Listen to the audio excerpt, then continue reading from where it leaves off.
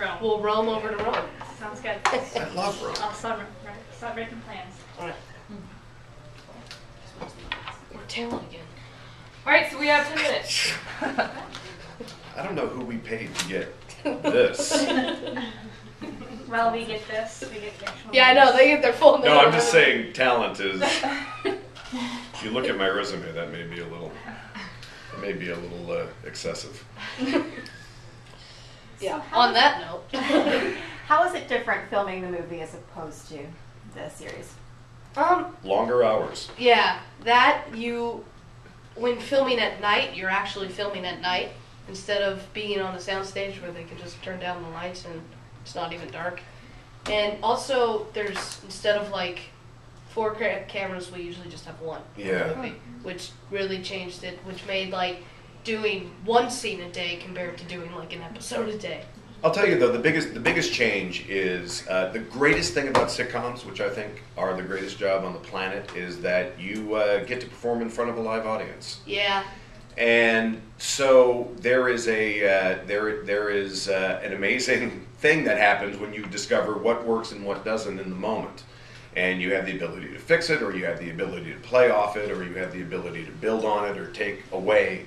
And I'm not saying that you know, 1 camera is terrible, but there is, you know, there was sort of an element that we had all gotten used to together as a family of playing for an audience and having that energy sort of feed what we do, and then that was an energy that we had to create more amongst ourselves when we got in front of 1 camera. And it was also really different because when we're filming Good Luck Charlie, if you're not in a scene together, you will still see the person like that day, but if you're filming the movie and you're not filming together, you don't see the person. You don't see them, like, if you don't have any scenes with them, you don't see them. You only see them like back in the hotel for just a couple minutes or so. So that was really different because that was like yeah, it's like if you don't like each other, that's fabulous. Because then you can go hide. But we all genuinely like each other, and so the only downside was that as we were shooting, it just kind of felt like the family was broken up a little bit. So sweet. Even though we would get together at night, there's like a camaraderie and an energy that you build up together on set, joking, just sharing stories about the day, and all that feeds into the show that you do. Mm-hmm. And so it's that was the one thing that I really missed, was that. And every year, you know, they come up with new Christmas movies, but I'm wondering what was something that you guys watched growing up that you still recommend to this day to your fans? Home Alone. How the Grinch Stole Christmas, Well, which before DVDs and VHS was a yearly event, even in my college days, was you found out when that show... 30s. Huh? That was still in the 30s. 20s, but don't... But that was, you found out the night it was playing, because it was only playing 1 night, and we would have parties for that show. We love that show, still do. Speaking of joking around, I want to know who's the biggest prankster on set, or is there one? Does one hold the title? Bridgit. We have a prankster. Remember, Bridgit comes up with some pretty good Bridgit ideas. does random weird stuff. Like, she tried to put honey on his door or like toothpaste or something, but he walked up right as she like started to spread it on the door, and then she stacked trash cans. She nailed everybody's dressing room that first season. Yeah, she was like a great way to meet her, like walking in and my room is teepeed. I think there's a river that runs. There's a river of not evil, but there's a river of something that flows just under the surface of Bridgit Mendler. Yeah. And she'll give you a look occasionally, and you know that somewhere down the line you are going to that look is going to become a reality somehow, some way, whether it's toothpaste on your door or whether it's... Yeah, she like took everybody's trash cans, stole them out of like our rooms, and stacked them in a pyramid outside of Jason's door. And then Jason had to take them down. And then the next morning she did the same thing, but inside his room. So right as he opened the door, it fell. so he then had to clean that up. Yeah. It was a smart but really random and weird prank that didn't really make any sense. But generally, it's sort of us against everybody else, I've noticed. It's like whether it's raiding the writer's room or the producer's room, Yeah. or pranks on the set while we're shooting, or any of that. It's more so. It's more sort of us and them, We as do opposed to within ourselves. we do fun stuff like while we're filming the show, like while we're taping. So like we've done like in the middle of the scene we'll just stop and like not talk for a good minute or so, or like we'll go into slow motion, or like what did we do? Like we all just fell, like we just dropped to the ground. Oh no, we're going to do that. Yeah. Yeah. So you guys, I don't know. Yeah. Shh, don't tell anybody that. But what else did we do? And we've done a lot of stuff, and it's just fun to hiding things on set and Yeah, it's fun to like mess with the audience too. It kind of keeps it like going and kind of be fun. Like towards the middle of the show, we usually do it when there's like a whole family scene, and once the audience kind of gets like, I'm kind of tired. The show's kind of been going on now. We'll try to do something fun, like have somebody just randomly walk by in the scene, or like somebody just drop down to the ground or something like that, just to keep the audience going.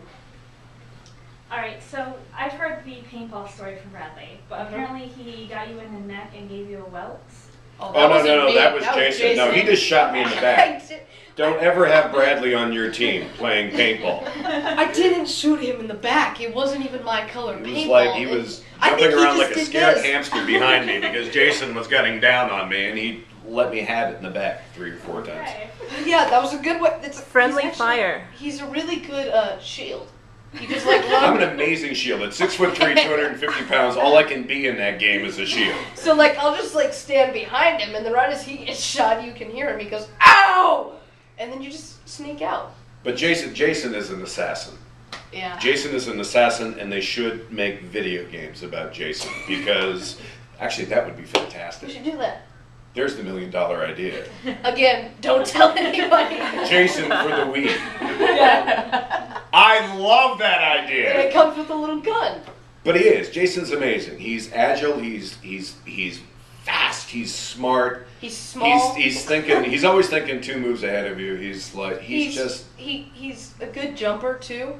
So he'll like jump over stuff and like start shooting you. yeah. And he's skinny like this post, so he's impossible to hit on the run. Yeah, it's physically impossible when he's like, if he is shooting you, then he turns to shoot somebody else. It's like, don't even try. You can't hit him. There was this one time he was on my team, and I thought he wasn't on my team. He was in all black, and there were 2 guys that were actually in all black. So I started like trying to shoot at him, and I don't have bad aim. And like I'm shooting at him, and I even had a scope, and it wouldn't hit him. He just goes right by him. I think it's like from a cartoon. It just like goes right around him, right as it. Jason is like the Matrix.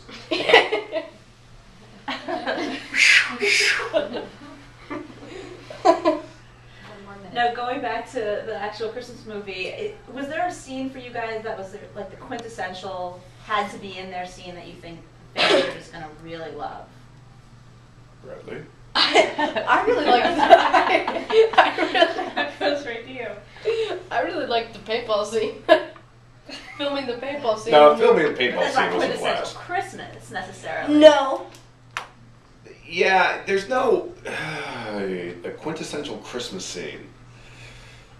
I don't know if it's. Well, I mean, it all sort of caps off with Mia sort of finally putting the star on the tree, and I think it comes back to a very Christmassy place. That was a cool scene to film too, because there was also a helicopter in it. So like you just watch the helicopter go up and the helicopter go down. And when you think Christmas, you think helicopter. Yeah, I do. Toy helicopter. You know, it all comes back to a very Christmassy, very sort of homey place at the end. But you know, but paintball getting was there. most fun. The most fun to film. Paintball was a blast. Well, because it was. When the wind wasn't blowing. Oh my God! It was like we were up in these mountains in St. George. Yeah, the Tortoise Reserve. Yeah, actually. Tortoise Reserve. And it's like, full on. I thought I was fighting a desert storm. It was like the wind was just like blowing in your face, and the dirt was coming up. And ironically, I was the only one in the scene that had to have my mask up. Those two. That's not true. No, You because had we your had mask we down. had lunch with the other guys. That's why I was eating sand for the rest of the day. But it was like it would cascade over your face. It was terrible, and like you The would be showers that night were amazing. Yeah, You you'd be couldn't like believe. cleaning it out of your. It was like ear a for magic 3 trick. days. It was like a magic trick. All the dirt coming off your body. You like- didn't think it could It carry was that much. literally stained around the drain. Yeah, there was all that red rock too. It was Yeah. all that real. There was yeah. rocks, like it would just like slip out of you. It was nasty. Nothing says Christmas like paintball. Yeah, paintball and helicopters. Merry Christmas. Ho ho. All right. Thank you.